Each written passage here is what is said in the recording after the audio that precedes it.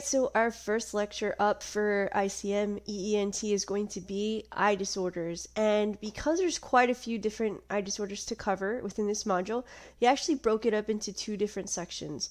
So today we're going to be covering part 1, which includes conjunctival, corneal, lacrimal, lid, some neuro-ophthalmologic, and orbital disorders. Next go around, we'll cover some of the deeper structures of the eye. Here are your learning objectives as always. And for these learning objectives, they're pretty consistent throughout the module. They're all related to these conditions that you're covering today. So here's our lecture topic outline. We're going to be covering all of these different subcategories within the headers. These are all from your PANTS blueprint. So we're going to go through one by one. You'll also notice throughout these slides we have kind of more of a color-coded system. So just kind of pay attention to the different boxes that I have for you so that you can kind of get everything down as you go through the slides. All right, so the eye. This is a quick recap of the anatomy of the eye. Recall that there is the thick white outer structure to hold the integrity of the eye and have a place for those muscles to attach. That's known as the sclera. The second layer of the eye is called the choroids, where a lot of the vessels and pigmentation are within the interior of the eye. The innermost layer is the retina, which we know houses all of the rods and cones that help give us the neural signals that go to our brain. We also have back in the back the optic nerve, as well as the optic disc. Towards the front of the eye, we have the cornea, which is the thick outermost layer, is translucent. We have the anterior chamber, the iris, the lens, the ciliary bodies and muscles, and oops, excuse me, whoa, went a little bit too fast. And as you can see how the eye kind of fits together. Also, a lot of things we're covering today are external to the eye, so making sure that we remember that we have the palpebral fissure that is in between the two lids of the eye. We have the upper eyelid, lower eyelid, the lacrimal carbuncle, tear ducts, etc. So we'll try to cover some of the anatomy as we go on, but if you are familiar with the way that the eye works, the anatomy of it, these conditions tend to be a lot easier to digest as you go through them. So first off, something everybody's familiar with, pink eye. Everybody's heard of pink eye or has had pink eye at some point in their life, so it's a nice place to start because it's familiar to us. So when we talk about pink eye, the fancy medical term that we call it is conjunctivitis. Now, conjunctivitis is a blanket term, essentially meaning inflammation or infection of the conjunctiva. Now, remember, there are two types of conjunctiva on the eye. There is the palpebral, which are on the undersides of the eyelids, and the bulbar conjunctiva. Okay, excuse me. So we know that conjunctivitis is a blanket term. So there are three kind of subcategories of conjunctivitis that we tend to talk about the most. And two of them are infectious, one is non-infectious. The infectious versions are viral and bacterial conjunctivitis. The non-infectious is going to be allergic conjunctivitis. And it is important that we know the differences between all three of them, because let me get my little presenter up here, a little pen. I like to draw. So the difference between them is going to be very subtle. Sometimes we can't quite tell the difference, and we just kind of have to treat empirically. But what I'm going to try to present to you is the subtle differences between the three different major types of conjunctivitis and how to differentiate them, both in clinical practice and on your test. All right, so starting off, we'll start off with viral conjunctivitis, which is the most common type of conjunctivitis, or pink eye. Now, we see this a lot in children. If anyone has kids or has ever been around kids, we know that they touch everything. They put everything in their mouth. They touch their face. They touch each other's face. Kind of just don't have that that little personal bubble. And so they tend to spread this pretty rapidly. We see it a lot in midsummer to early fall, but it can happen any time of the year. Now, the most common type of viral conjunctivitis is adenovirus. Don't worry about the type 3, adenovirus. And it is highly contagious, meaning pass it from one to the other. Also contagious by self-inoculation, meaning you start with one eye infected, and through the process of cleaning that eye or just, living, you touch your other eye and it can cross-contaminate. So a lot of times these patients will, by the time they present, will have it in both eyes, although it tends to start in one eye first.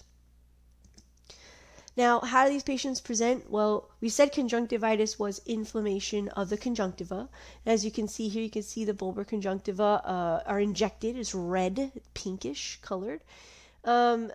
In addition, specific to viral conjunctivitis, because it is caused by a virus, many times, adenovirus especially, presents with other viral symptoms, such as upper respiratory symptoms, runny nose, stuffy nose, sore throat, fever, malaise.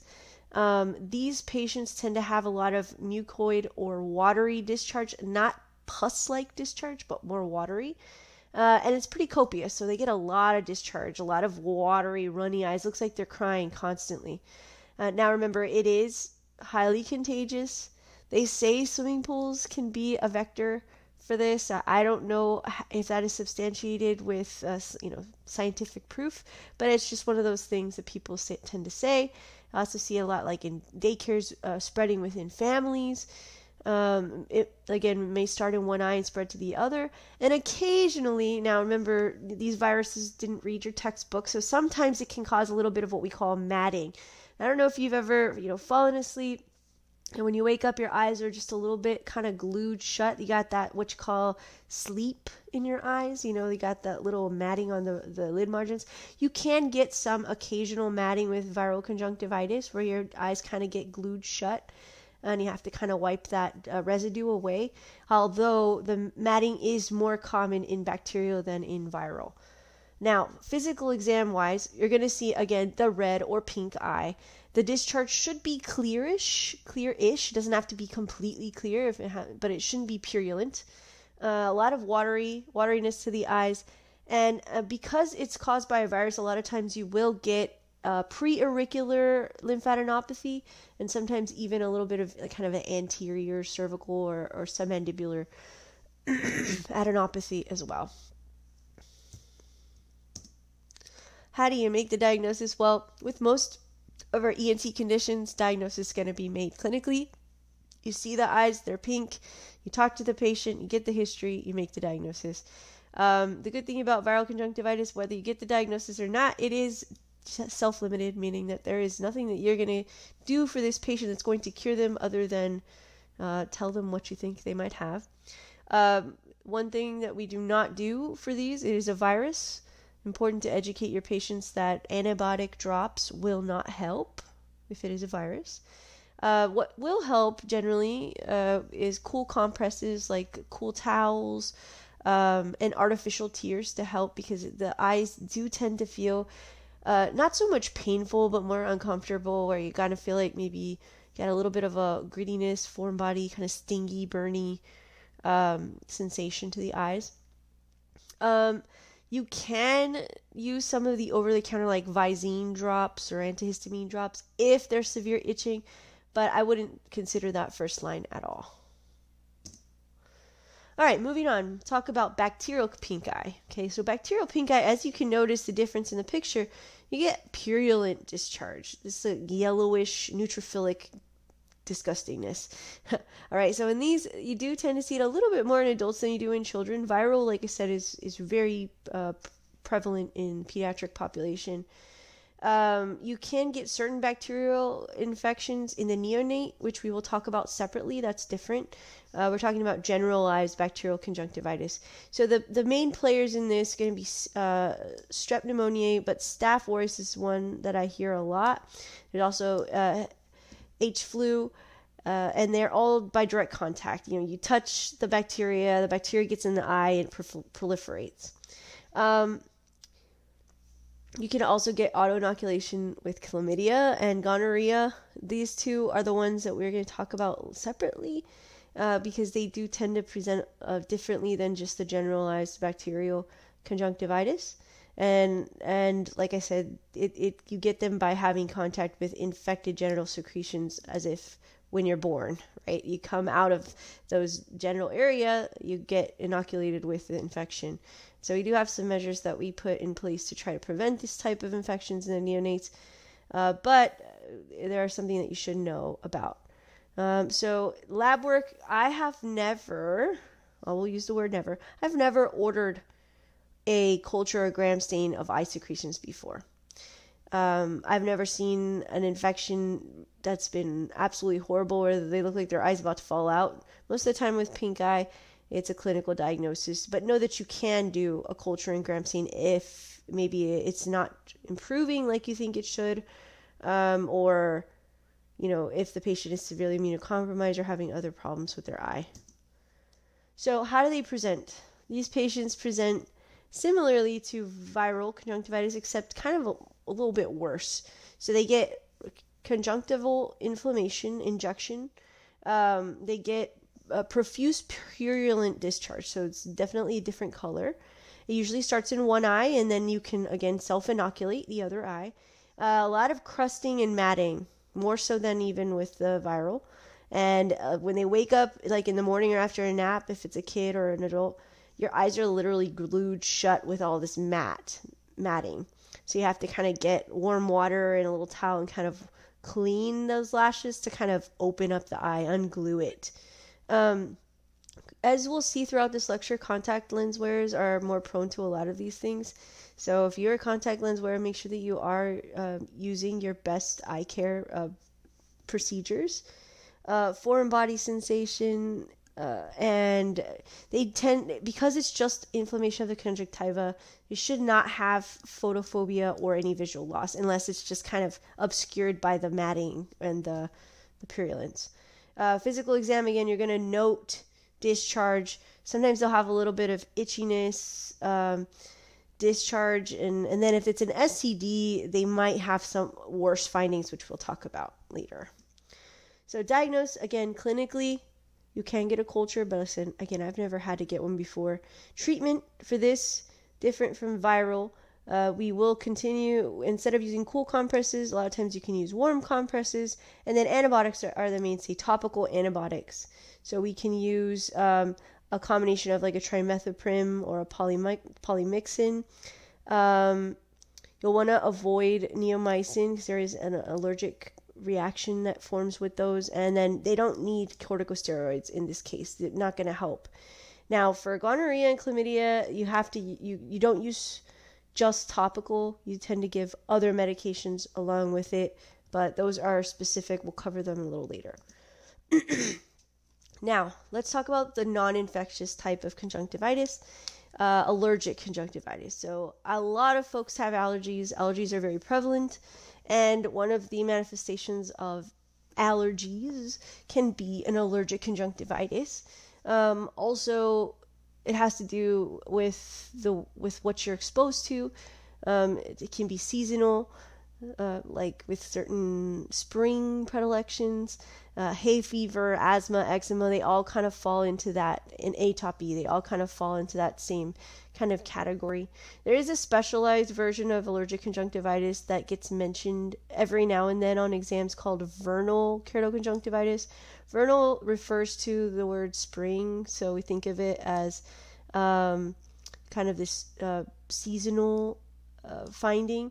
And on these, it tends to occur in kind of childhood, early adulthood, and they get this cobblestone appearance underneath their eyelid. Now, this is not typical allergic conjunctivitis. This is called vernal keratoconjunctivitis.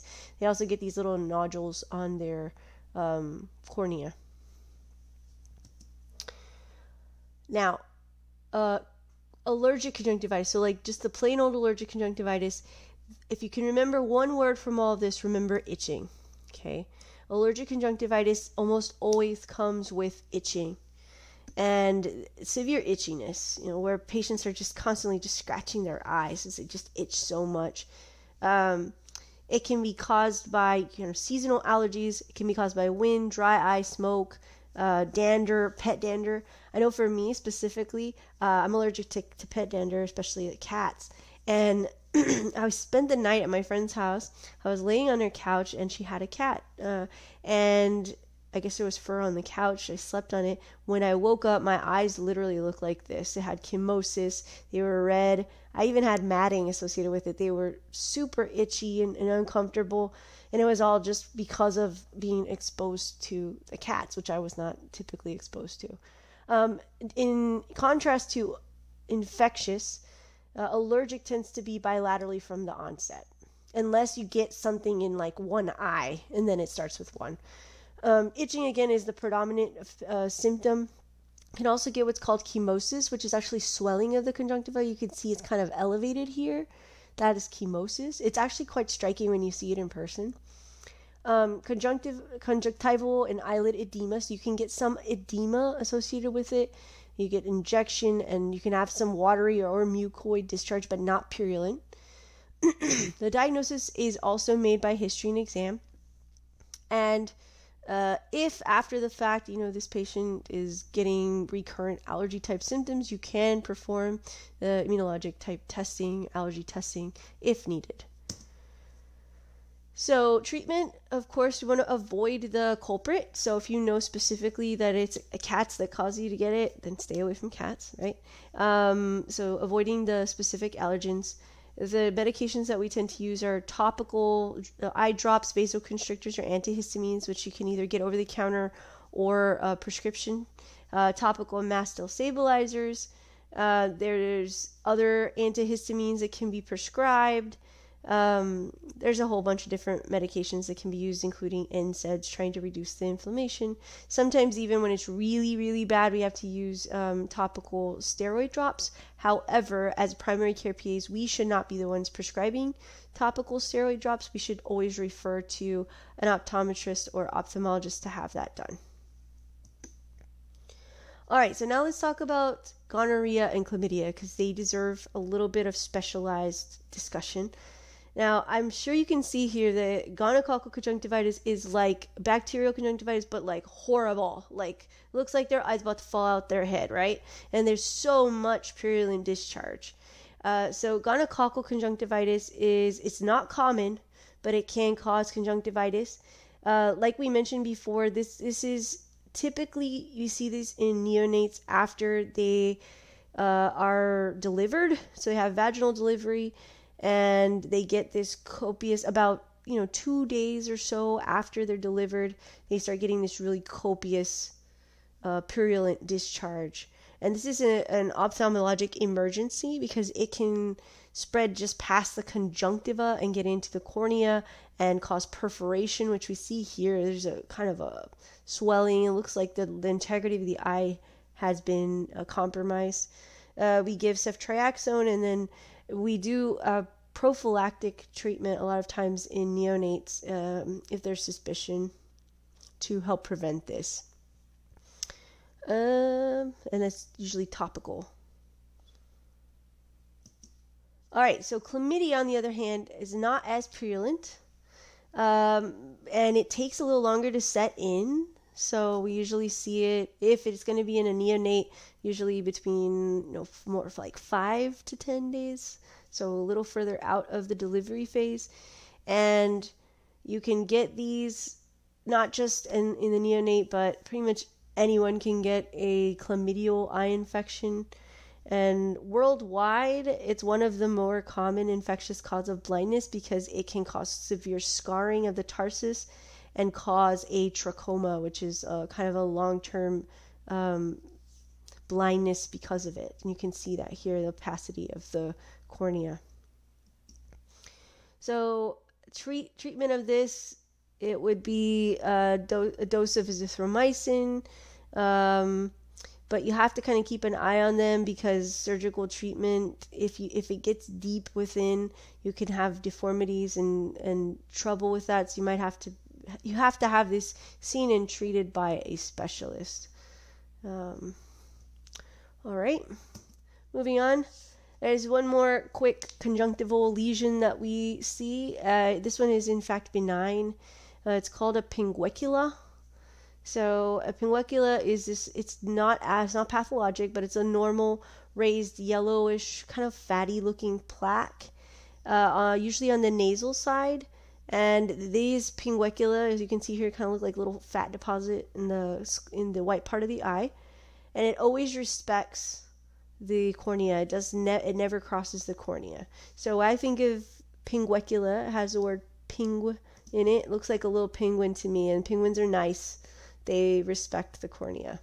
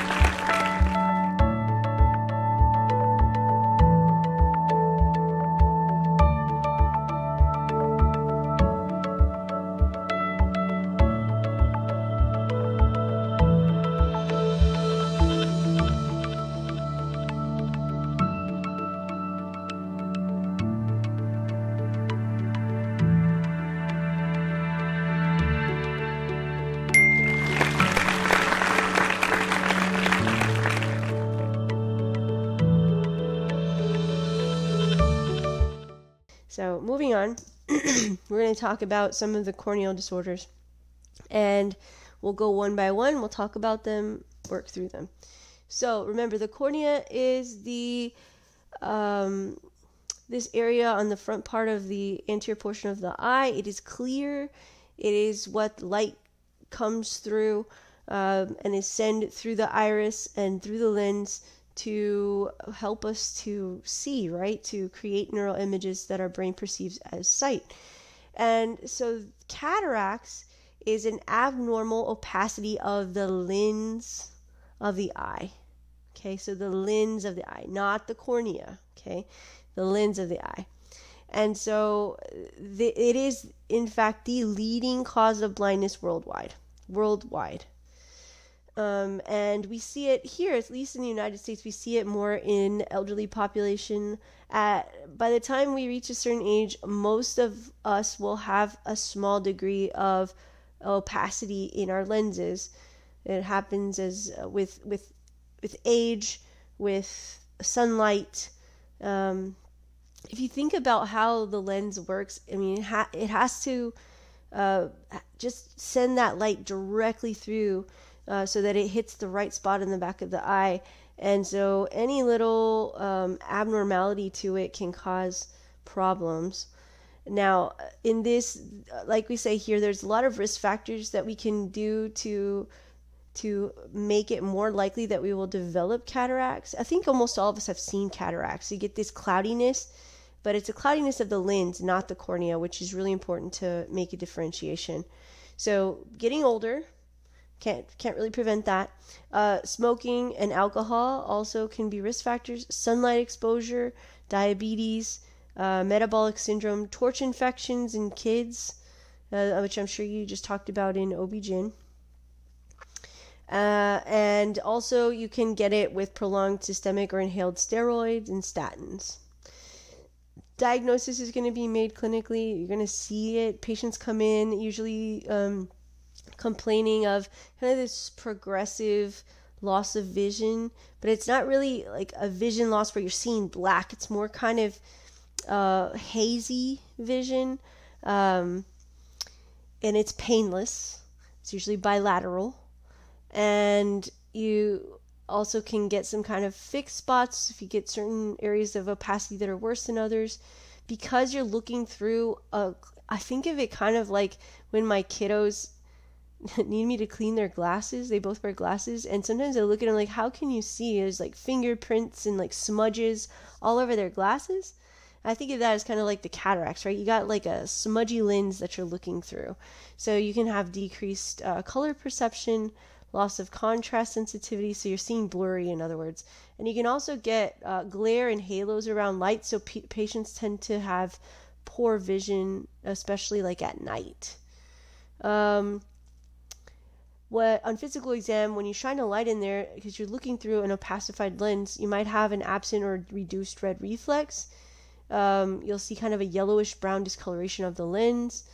And then you'll have a harder time seeing the fundus, seeing the retina, the back of the eye, because you're looking through a cloudy lens. And like we mentioned, it's usually bilateral. Treatment. Well, you can use some glasses and things to help delay having to. For instance, my mom has very mild cataracts for now, so she wears sunglasses. She makes sure she doesn't smoke and all that kind of stuff. But the definitive treatment, and one when patients are having significant trouble, is corrective surgery. So they actually go in and remove the opacified lens and replace it with a synthetic lens like this. And it kind of just falls into place. And then patients have pretty good results with these synthetic lenses. Moving on. So talking about corneal ulcers. Now, the cornea, remember we said, is pretty thick, and the cells are turned over pretty quickly in that area. When we have either a trauma or an infection of some sort to the eye, whether it be from contact overwearing or just a generalized infection, we can develop an ulcer. An ulcer, just like it sounds, is like a little crater or disruption of that cornea. And corneal ulcers are not good. They can be quite serious, to the point where they can even erode all the way through and go through the layers of the cornea. So you should look for ulcers, and if you see them, they should be referred to ophthalmology immediately, or maybe not like rush them in an ambulance, but they need to go that same day to see an ophthalmologist. A lot of times you'll actually be able to see the ulcer kind of with your naked eye. Sometimes you can't, though. Early stages, you'll actually have to kind of use some fluorescein stain to kind of see that ulcer. But what you'll see is a disruption of the cornea. It usually looks like a little crater. The main presenting symptoms for these patients is pain. The corneal ulcers is super painful. They also feel like there's something stuck in their eye. They might have noticed a white spot on their cornea. They get a lot of tearing, and depending how deep the cornea goes, the ulcer goes into the cornea, can actually get photophobia, because it gets into that kind of anterior chamber area. And in that area, any movement of the iris with the dilation or constriction of the iris can cause significant pain. We also see it more commonly in patients that are immunocompromised or that have diabetes, and especially those that are contact lens wearers, okay? Especially those that wear them kind of like overnight for weeks at a time, months at a time. On physical exam, again, you're looking for this little area on the cornea where there is a little opacified or eroded. You'll also notice that you do get uptake of fluorescein, which, if you recall from my intro lecture, is a little strip of fluorescent dye that you place on the eye. Anytime you have loss of integrity of the cornea, it uptakes that dye, and you'll be able to see it with a blue light, sometimes even with just the naked eye. A lot of times, because there's infection involved with ulcers, you'll get a mucopurulent discharge associated with it, especially with Pseudomonas. And then corneal culture should be obtained before starting antibiotics. So when you do have an ulcer, remember I said with conjunctivitis, never get the culture. I mean, I would say never, hardly ever, never ever. But with ulcers, you should get a culture before you start, because if things are getting worse and you've already started antibiotics, you might not be able to identify what bacteria is causing it. So how do you make the diagnosis? Like we said, we use a fluorescein stain and culture, although you'll treat empirically until you know what the culprit is. How do we treat? Well, remember we said that these ulcers tend to cause inflammation of kind of that anterior chamber area, the iris and such. So we tend to prescribe cycloplegics, which dilate the pupil. And when the pupil is dilated, it's not reacting to light over and over again. and so that causes less pain, so it's not moving as much. We also obviously need to prescribe topical antibiotics. If you have a patient that's wearing contacts, you should cover for Pseudomonas like a tobramycin or some sort of fluoroquinolone. And then you can put patches on there. There are some patches that are like healing, almost like healing contacts that are prescribed by ophthalmologists. I've never seen one nor had access to prescribe them, but they do make them. And then following up, these are going to be need to be followed up with an ophthalmologist, like I said, on an urgent basis. They're going to have to monitor for healing. But you do want to avoid topical anesthetics. So they do make drops that numb your eyeball. We want to stay away from those because pain is a good thing, because pain tells us that something's wrong with us, that we should go get it checked out. When we numb the pain too much, we can risk injuring our eye more, or we can't tell when things are getting worse. So keratitis is infection or inflammation, and anytime you have a keratitis, it is urgent. This can lead to severe visual impairment, corneal perforation, blindness, and or loss of the eye. So keratitis can be also associated with ulcers. It's kind of when that ulcer, that infection gets deeper within the cornea. And so we see it again with contact lens wearers. There are most commonly Pseudomonas is the culprit. Again, we're going to do the same things that we did with the ulcer that we do with keratitis, because it's usually kind of on a spectrum. So like here you are able to see the ulcer and the sediment that's built up in the anterior chamber. So what you see is inflammation of the cornea with photophobia, red eye, and infectious keratitis can be caused by bacteria, virus, or fungi. It can also be even caused by parasites.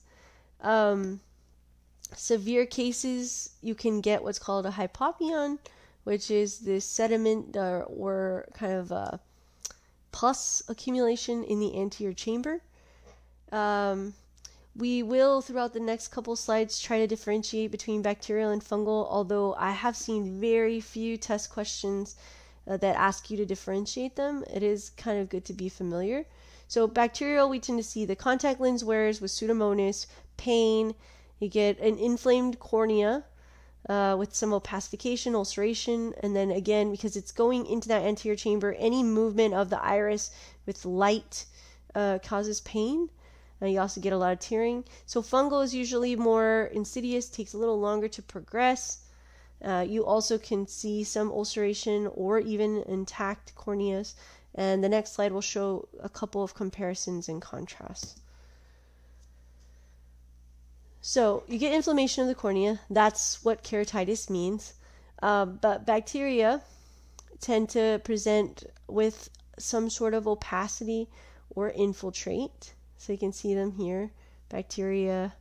Fungal tends to be more feathery along the edges, if you can see that there.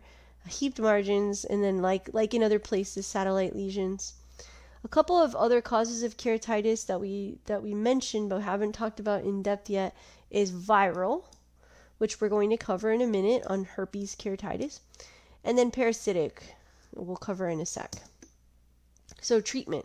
Ulcerations, if they're severe, should be hospitalized because you can actually erode all the way through the cornea, and that can cause an open globe problems and sight impairing issues. Ulcers, you want to scrape the material, send a gram stain, place the patient on high concentration antibiotic drops until you have that culture back. Fungal keratitis, like we said, it tends to be more feathery edged. I'm not sure if they'll actually ask you that on your exam, but it's good to know the differences. It usually happens after some sort of injury, like you get that fungus up in the eye. You can have it with contact lens wearers, but like bacterial tends to be more common. When you get an infection, intraocular infection is more common, and that's really not a good thing. Anytime you get infection inside the eye itself, it is considered sight impairing and has to be treated pretty aggressively. Again, with fungal keratitis, it can be hard to diagnose because it's kind of a slower onset thing. There are some topical agents you can use. You can also use systemic azoles, but they're not as helpful because we want to get the medication right to where it needs to go. Now with these, because it takes so long and you get that erosion into the cornea, sometimes you actually have to have some grafting, surgical, and it takes a while to heal. So I've never seen this before. I'm sure it's testable because it's pretty clear to see that annular lesion there. So acanthamoeba keratitis is severe, and you get this ring infiltrate. So if you see someone that's been, swimming in fresh water or something like that, then you might think acanthamoeba. It's hard to treat, and a lot of times these patients have to have corneal grafting and things afterwards. I don't expect you to know too much about it, but just be familiar with it. It takes pretty intensive treatment, so I don't expect you to know too much about it, but if you see that ring lesion, it should cross your mind. One thing that you probably will see in your career is a viral keratitis. Viral keratitis is notably caused by herpes simplex. It can be caused by herpes zoster or herpes simplex, but when we talk about herpes zoster, it's a different diagnosis, herpes zoster ophthalmicus, whereas viral keratitis is usually the herpes simplex 1 keratitis. So let's talk about it a little bit more. I think we cover it also on part 2 lecture. When we talk keratitis on these, what you'll do is you a lot of times see these little blister vesicular lesions in and around the eye or the nose, and then you'll always want to look inside the eye via fluorescein stain for what we call dendritic ulcers. So dendritic ulcers to me look like either little lightning bolts or little neurons. They kind of branch. They look like this, like little lightning bolts or neurons on the eye. So we get that by doing the fluorescein stain. If we see that in conjunction with a red eye or with a zoster or simplex, they need to be referred for ophthalmology. They need to be placed on oral acyclovir, and they can also be treated with a topical antiviral. And they can cause significant problems with the eye if not treated properly. We will cover herpes ophthalmicus again, but I just wanted to mention it in this lecture as well. And we'll talk about some of the differences between the two. So earlier we talked about the little cute pinguecula, right? The little fatty globule here. But there is another condition called pterygium. It also starts with a P, but it's not pronounced. It's pronounced pterygium. And the pterygium is an overgrowth that happens usually also on the nasal side of the sclera. But the difference between pterygium and pinguecula, one of the differences, is that it does not respect the corneal border. It can grow over the cornea and thus can be somewhat sight impairing. These tend to happen in areas that are dry, with increased sun exposure and wind, sand, dust, like the desert, equator areas. And again, they like to have you differentiate between pterygium and pinguecula. And diagnosis is clinical, so this is my way of trying to remember it. So pterygium comes from that wing, pterodactyl, right? So I think you give it kind of as a wing that can go over the cornea, whereas the pinguecula is a cute little penguin there. Again, it's slow growing, kind of fleshy. Patients notice it, especially if it's starting to grow over the cornea. Of course, patients are going to notice that. You diagnose it by looking with physical exam. It's usually painless. Sometimes it can cause a little bit of discomfort, or it can be again block some of the vision, but it shouldn't be particularly painful. Treatment. Most cases, just some artificial tears, recommending decreased sun exposure, wearing sunglasses and things. But if it does either cause a cosmetic issue or sight vision threatening, then you can have surgery to remove it. So here's a cute little med comic differentiating the pterygium and the pinguicula.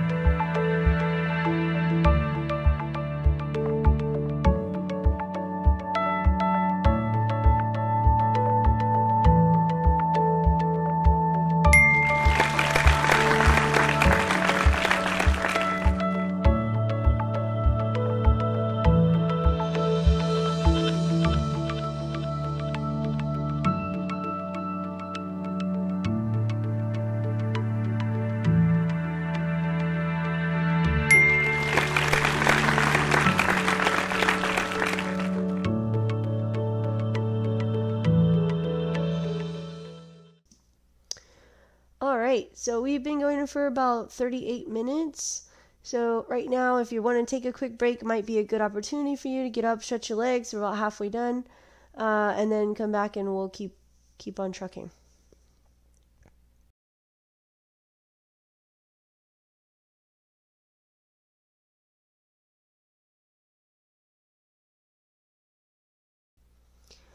All right, so next up, we're going to be covering some lacrimal disorders. So lacrimal, lacrimation, that's tearing or tear production.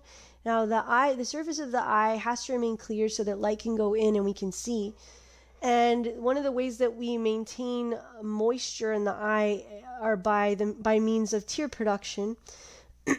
And we have a tear duct. Remember, our lacrimal gland, our gland is located in the upper outer part of our eye socket. So this is where the nose would be, right here.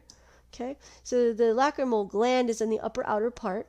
The tears are secreted on the eye, and as we blink, we flush the tears kind of in this direction, and the tears collect in the caruncle, and then are passed through little holes here that go through a ductal system, the canaliculi, and into the lacrimal sac, and then the tears come out through our nose. So that's why you notice if you're crying that a lot of times your nose is running simultaneously.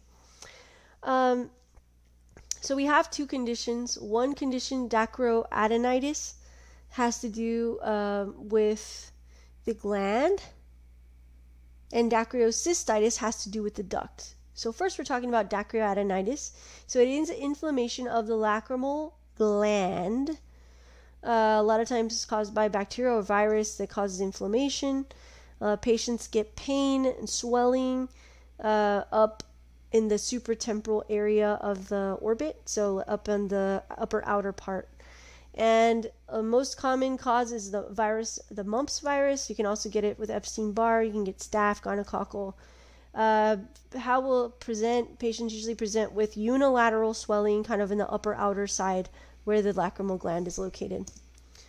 It's not as common as dacryocystitis, but you can see it. You can get it with measles, mumps, the flu. In adults, we tend to see it more in gonorrhea. Diagnosis can be clinical if you see it. If you're concerned that it could be spreading past that gland area and getting more into like the orbital area, then you might get a CT to look for the extent of the infection. This is a little picture differentiating dacryoadenitis by dacryocystitis, and you can see the differences here. So treatment. If it's a virus, there really isn't much to do, just rest, warm compresses. Other treatments, depends. If it's a bacteria, you treat it with antibiotics. Dacryocystitis, in contrast, is an inflammation or infection of the ductal system. So we see the infection happen in the nasal part of the eye. And we tend to see it kind of in two different age groups. We see it in infants, and we see it in women, kind of 40 plus women. And it's caused by an obstruction. So when we see it in the infants, the obstruction tends to be with kind of just the buildup of the sludge from being born. So you get kind of this black blockage or backup of kind of that greasy material that babies are born with, and it blocks those ducts. And in those cases, those obstructions, most of the time, as long as the infection doesn't spread, it's just the obstruction itself, you can kind of apply warm compresses, and the obstruction kind of resolves on its own. If it is acutely infected, it can be caused by multiple different pathogens, including staph, strep, and H. flu. You can also have kind of a more chronic issue that happens. So if you get an acute, it can kind of spread out those ducts a bit, kind of get inflamed. They lose some of their integrity, and you can be prone to more chronic infection. You can get culture and gram stain for confirmation. Clinically, how they present, they get this swelling and redness of the infromedial, around the nasal lacrimal duct area, pain, swelling, tenderness, and then they get a lot more tearing because the duct's blocked, so the tears are coming out of the eye instead of going into the duct. It's usually unilateral. Some might even have kind of purulent discharge, where if you push on this red part, pus comes out. Like we mentioned before, newborns tend to have some stenosis or blockage, and it kind of resolves on its own. Acute, so you can get it, that's usually where it's hot, red hot, swollen. You can also have more chronic problems because of it. Treatment. So for acute dacryocystitis, you're going to need antibiotic therapy just like any other infection. According to the sources, I had a Clinda plus a third generation cephalosporin. Will cover the likely culprits. A lot of times surgery can be done electively, and sometimes acutely, depending on how bad it is, to get some of that pus out of there. Again, with a congenital, it usually resolves spontaneously, so not much has to be done. All right, you can see there's a lot of pus in here, so sometimes they have to be surgically excised, antibiotics, just like other types of purulent infection. All right, so let's talk about some of the lid disorders. We're talking about the external eye, the eyelids. I don't have a good picture of the eyelids, but we have the upper and lower eyelid. Within the eyelids, we have meibomian glands, which are responsible for like the mucoid secretions that help lubricate our eye. We also have a couple other glands, Zeiss and Moll, that are in there that help lubricate the eye. And so we'll talk about those a little bit later as we go on. First off, we're going to talk about blepharitis. Now, the bleph means the eyelids, and ritis means inflammation or infection. So blepharitis is a chronic inflammation of the eyelids. So it's not with masses, it's more just like a little bit swollen and inflamed. It can cause discomfort, but it doesn't typically cause significant pain. And there are many different etiologies for blepharitis, including dysfunction of the meibomian gland, staph infections, viruses, seborrheic, and even parasitic. You can also have it highly associated with seborrhea, as you learned in germ, and rosacea. They get kind of this greasiness to their eyelids. These patients also have kind of a crust in the morning, and it can be a recurrent cause of conjunctivitis. So how do these patients present? Well, they have irritation, burning, itching, pain or discomfort to the lid margins, along the lashes, and they can get some erythema, they can get crustiness, they can have eyelash loss. And then, of course, if they also have a history of seborrhea, they might have that greasy or scaly appearance, and also up, on other places in the face. On physical exam, the eyelid margins tend to have this crust, erythema, ulceration. You can even see kind of pus coming out the little ducts here. It's usually along the lid margins. Uh, you can also get kind of scales, granulations. You can get telangiectasias, inflamed glands. Diagnosis is made usually clinically. We usually do kind of a slit lamp examination. So the slit lamp we mentioned in the intro lecture is a specialized kind of a telescope, I guess, or something to look at the eye more closely. If chronic blepharitis happens, which you might need to get biopsies and things, but that's going to be for specialty care. So you treat blepharitis with usually initially warm compresses, lid massage, antibiotics if it seems to be bacterial. They also teach to use with like baby shampoo to try to keep it clean. Irrigation, massages, compresses. Again, antibiotics for flare-ups if it's bacterial in nature. For more long-term things, you might have to use some other more specialized treatments, which we will let the dermatologist or ophthalmologist take care of that. So as we get older, our structure within our skin tends to break down, and so we lose some of the elasticity. And just like in other places of the body where we get wrinkles and sagging, we get the same around our eyelids. And so an ectropion, meaning kind of outward, is outward turning of the lid of the eye. And so they tend to look like basset hounds, like this. And it happens with age, with loss of elasticity. And this lid margin droops outward. And you might notice excessive tearing, but the eyes are actually dry. And that's because they're not adequately lubricating. They're not able to close properly. And so the eyes are tearing because the eyes are dry. They're also not sweeping the tears properly because the eyes just don't close right. So you don't have to do anything lab work wise. It's a clinical diagnosis. And I mean, you can make it by looking at the patient. It's very common in older population. My grandpa had these on both of his eyes, and he had a lot of discomfort with his eyes. They were always dry and irritated. And so if they're mild, there's really not much to do. Tear supplements, you can use some lubrication, especially at night when they're trying to close their eyes to sleep.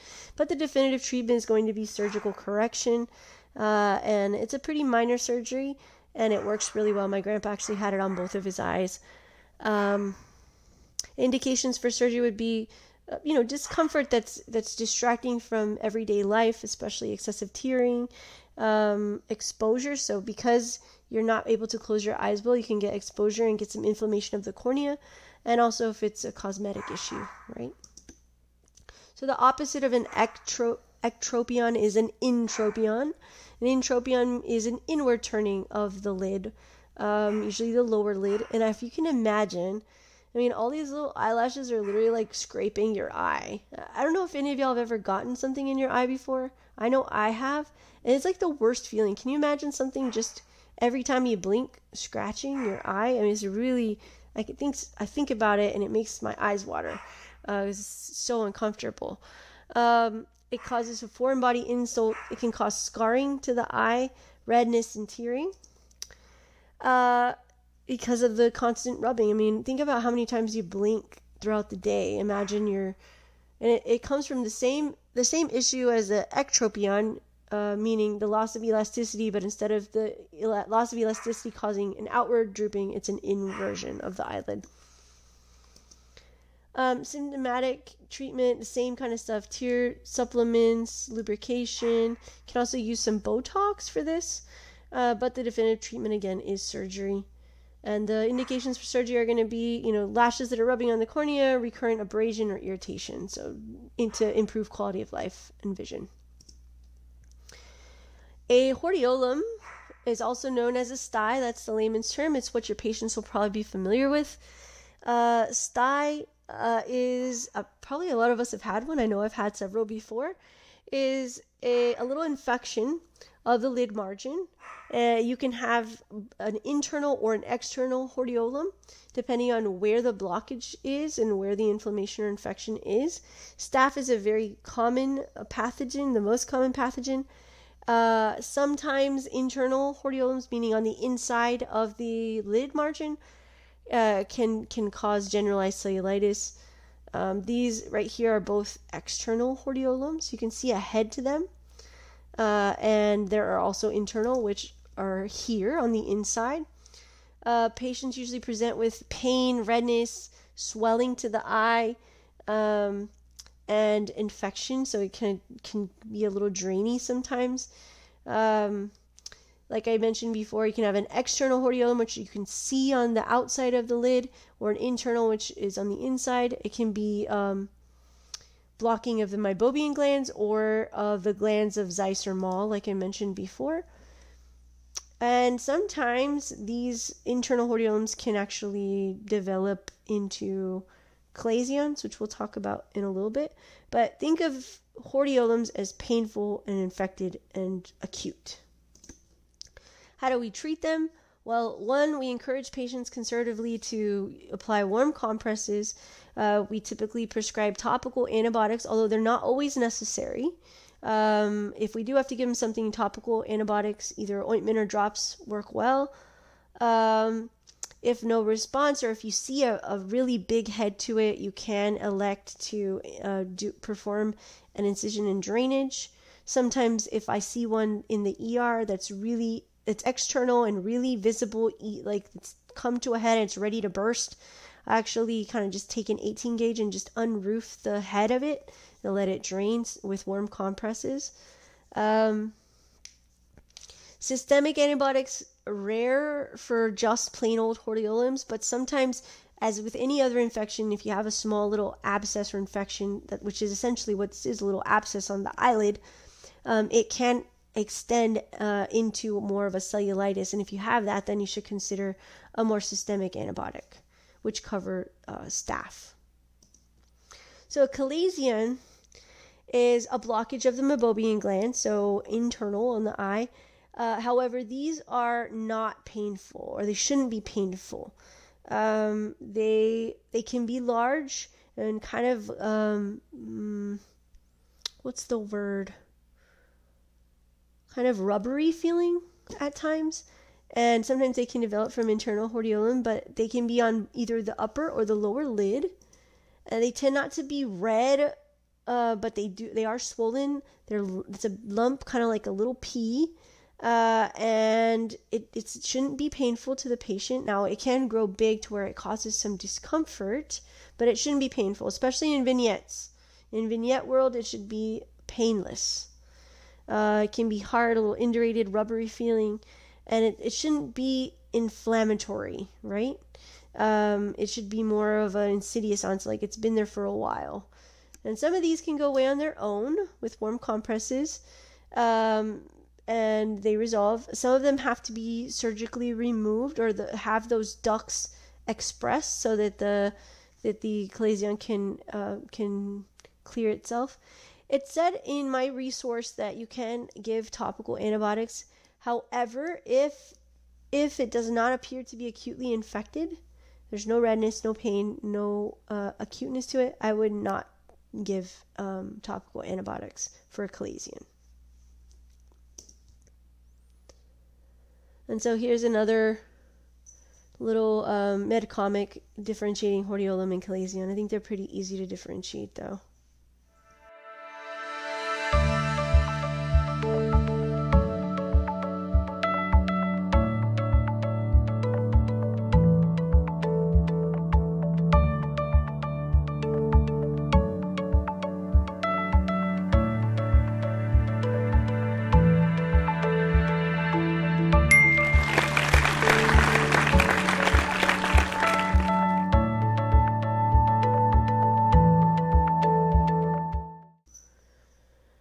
Alright, so we've covered most of the external stuff. Now we're going to move into some of the more detailed neuro-ophthalmologic disorders.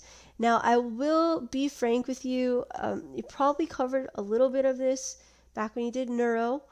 And so I am not going to cover nystagmus and papilledema as in-depth as I am optic neuritis. We're just going to kind of skim the surface on that, and we'll move on. So nystagmus, as we know, is abnormal movement of the eye. There are essentially two main types of nystagmus. There's the congenital type and the acquired type. So congenital meaning happens during infancy. We see this commonly between 6 weeks and 3 months old. And a lot of these do not self-correct. They kind of just get older, and the kids kind of get used to having it. And so they can develop more of a clear vision even despite the movement of the eyes. Now, acquired nystagmus, like it mentions in the name, comes later on in life. There's a whole bunch of different medical conditions that can cause acquired nystagmus, both neurologic conditions, vestibular conditions, and these patients, because they get it later in life, have trouble seeing because they have kind of the shaky vision. So nystagmus is rarely kind of its own thing, except for maybe the congenital. It's usually associated with other things. So it's involuntary, repetitive movement of the eyes. There's different types: horizontal, which is the most common type. There's a vertical, and then there's also a rotary. I don't expect you to really know the difference between them. So you'll notice it on exam. You can kind of notice a little bit on these GIFs over here on the side. There is a way to assess for nystagmus. Can actually stimulate nystagmus in a normal patient by doing a caloric reflex test, which you apply warm and cold water within the ear to activate the vestibular system, which then stimulates nystagmus to occur, and that's actually a normal finding. And so there's different types of eye monitoring systems, the ENG and the VNG, to keep an eye on, literally keep an eye on how the eye movements are stimulated by these different stimuli. I don't expect you to know a whole lot about that. Caloric testing, at the very, very minimum, is to see if we do have normal nystagmus as a reflex to hot and cold stimuli within the ear. The only thing that I've ever seen really be tested on this is the cow's mnemonic kind of thing. So essentially, the patient is laying there, and you apply cold water into the ear canal. And if you put cold water into the ear canal, the nystagmus fast beat will go opposite of the ear that you place the cold water in. So cold opposite, CO. And so when nystagmus, again, it's a side-to-side movement, a horizontal nystagmus. There's a fast beat and a slow phase. A fast beat is the one that we're looking at for the caloric test. Now, when we put warm water in the ear, the WS, so warm would be the same. We'll see the fast beat go towards the warm water side. And those are normal findings. There's actually some YouTube videos online. You can watch like some medical students doing it on each other's just to see the reaction. It's kind of cool to see if you want to take a look at that. So traditionally, congenital nystagmus has been viewed as kind of like non-treatable. There are some medications that have been used more recently. I don't expect you to know about them.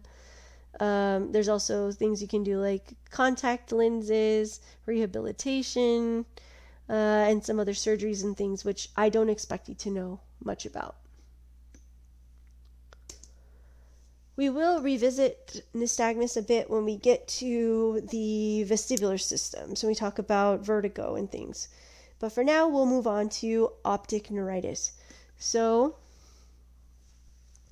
optic nerve, the optic nerve, cranial nerve 2, is a nerve that helps us see, right? It is our visual nerve.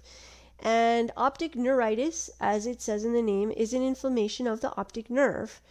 And the most common etiology seen with it, the most common cause, is multiple sclerosis. So other things that can cause optic neuritis are infections, autoimmune disorders, IBD, And also the ethambutol in the RIPE therapy starts with an E. It can cause eye problems, right? But in most cases, what I've seen from presentations is association with multiple sclerosis, especially like the first time that they have that they find out that they have multiple sclerosis. The mean age is about 32. It's more common in women. So what do we see in optic neuritis? In optic neuritis, we see acute inflammation of the optic nerve, which is connected to the eyeball. You get some demyelination of the optic nerve as well. And what we have and the patient complains of is monocular vision loss, so one eye, loss of vision, blurriness, pain with movement of the eye. And that's because as you're moving the eye is tethered to the brain by the optic nerve, and the optic nerve is what's inflamed. So if you're moving the eyeball, it's pulling on the nerve and it's causing pain. And the pain is usually pretty significant, pretty severe. Like we mentioned before, in multiple sclerosis, the most common cause in optic neuritis is usually the initial presenting symptom. Like they come to the ER, to their doctor, because of the pain that they're having and the vision loss in their eye. It usually kind of happens over a few hours. It can happen over hours to days. And sometimes you can have a recent flu-like or viral type syndrome. On exam, monocular, one eye, decreased visual acuity, and dyschrominopsia, which is decrease of color perception. So like you see here, you see kind of less color than you did before. Blurry and less color. So that's dyschrominopsia. And on fundoscopic exam, you'll see papillitis, so inflammation and swelling of the optic disc. You can also see some flame hemorrhage and things, and you get what's called a Marcus gun pupil. This video here, if you come back and watch it, is really good at describing what exactly a Marcus gun pupil is. I'll try to make it really simple, although sometimes it's hard to simplify things like this. So let's say I have optic neuritis on the right eye. My right optic nerve is not receiving the right type, the same amount of visual stimuli as my left because it's inflamed. So if I shine a light in my eyes, I should get pupillary constriction, right? Because the optic nerve perceives the light, sends that afferent sign back to the brain, and the brain sends efferent signals back to the eye to pupillary constrict, right? Now, if my right optic nerve is damaged, my perception of light is less. So I'm not perceiving the same amount of light in that eye as I should be. So what you do to diagnose a Marcus gun pupil is, I don't know if you ever watched like Grey's Anatomy or something where they get their pen light and they swing it back and forth from one eye to the next. They swing it back and forth. What will happen is my left eye, when I shine the light in my left eye, I will get pupillary constriction. Okay, because my left optic nerve is perceiving, I will get pupillary constriction in both eyes because my efferent is working, right, on both eyes. Now, if I take my light and swing it from my good eye, which is my left eye, swing it to my right eye, because that eye is not perceiving the same amount of light, I will actually observe a relative dilation of both eyes. It's not really dilating. I mean, it is dilating, but it's not really dilating. It's more just not constricting as much as the good eye. Okay? And so that's considered a Marcus gun pupil, or a relative afferent pupillary defect. Now, if that's still confusing to you, I'd like you to come back and watch this video, because it will explain it in about 10 minutes, and it'll show you some examples with some questions that you can ask about it. So we tend to see this Marcus gun pupil in optic neuritis. We can also see it in like retinal detachments and other things. So diagnosis is made clinically, and with fundoscopy, you see this swelling of the optic disc.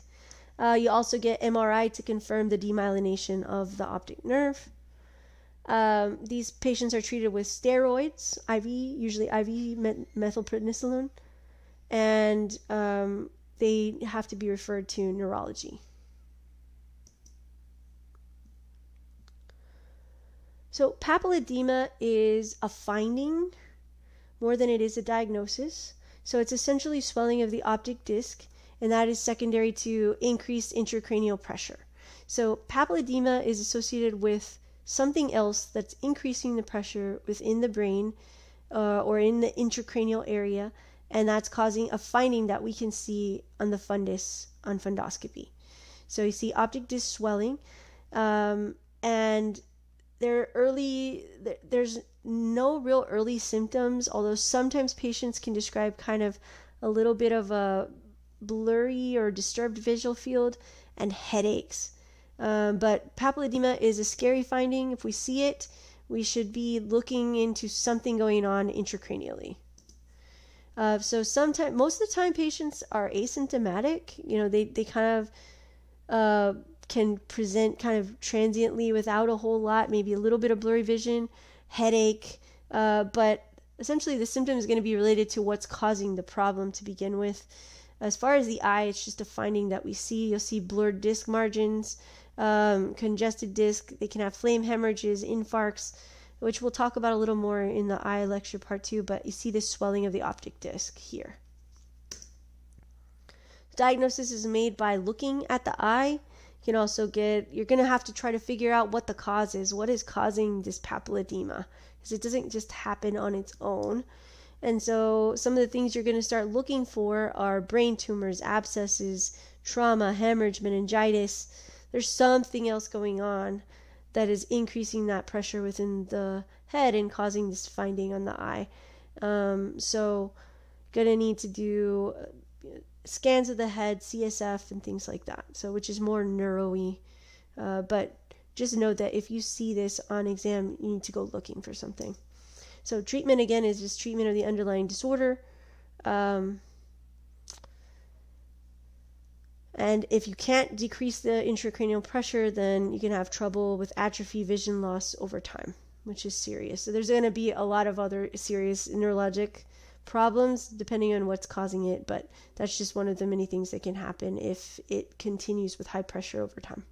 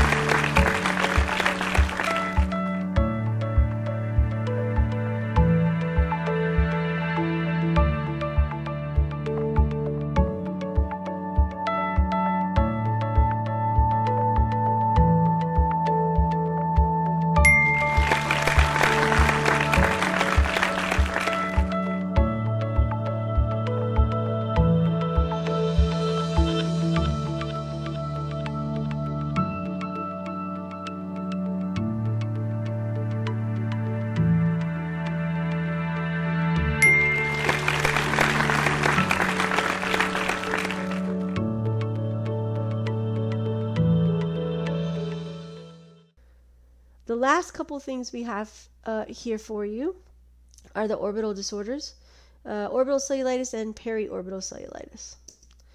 So orbital cellulitis is an infection of the soft tissue, like where the muscles and the fat behind the eye sit. So orbital cellulitis it's bad. Okay, periorbital cellulitis not as bad, but still infected. So orbital cellulitis is not good. Okay. It's in the posterior part of the eye. These type of infections can spread, can cause meningitis, they can cause abscesses in the brain. They can be pretty significant, can actually lose vision in the eye. So these are bad. We have to do something about them. Typically caused by staph, strep, and anaerobes. Periorbital cellulitis, on the other hand, is more common. It's infection of like the lids and the periocular tissues, the skin around the eye. I see it a lot in pediatric populations, and this is anterior. This is not the kind that we're worried about it spreading to your brain and things. A lot of times seen with like upper respiratory infections and such. So let's talk about orbital cellulitis first. Remember, this is the bad one, okay? A lot of times can be caused by untreated sinusitis. Again, we see it more often in kids than adults. And it's rare, but you can get decreased vision if you don't treat this properly. On these, you're going to see eyelid redness, edema, warm, tender. It might start with one, it can go to both. You might have something preceding it, like a trauma or something break in the skin. These patients can be pretty sick. They can have fever. They can even, with the swelling behind the eye and the fat behind the eye, you can get proptosis, where the eye kind of looks like it's bulging outward. And because of that, it's limiting motion of the extraocular muscles. And so you can get restriction of movement of the eye because of that. These patients look pretty sick. I've actually seen one case before. It was a young lady. They actually put her in a hallway bed when I was working in Dallas.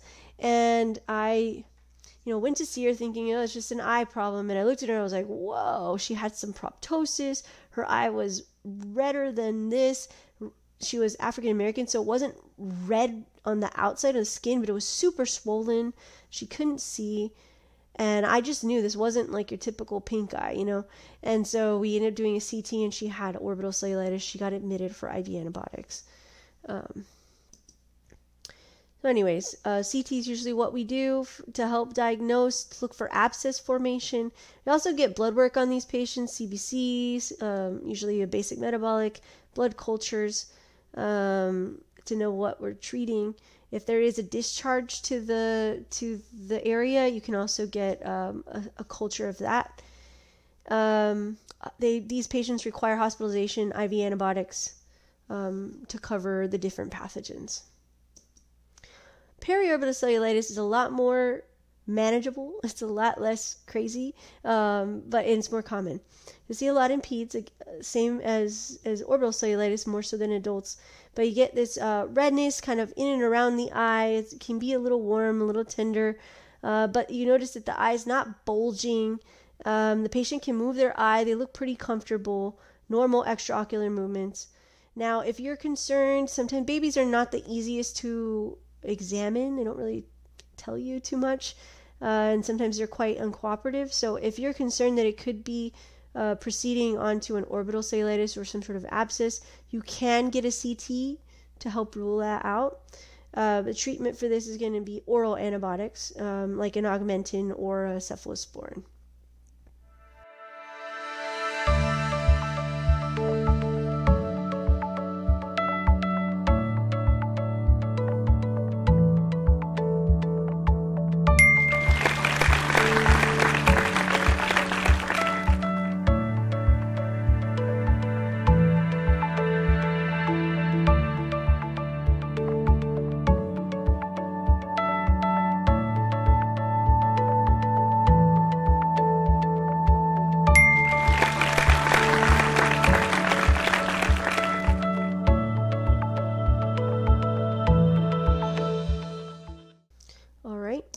And with that, we are done with eye day 1. Here's a few bad eye puns to help close out eye day number 1. We will proceed on with some more eye stuff, and then we'll move on. ENT goes by in a flash, so make sure you're staying on top of your lectures, on top of your reading, doing your questions periodically, and we'll get through. Thanks for your attention. See you next time.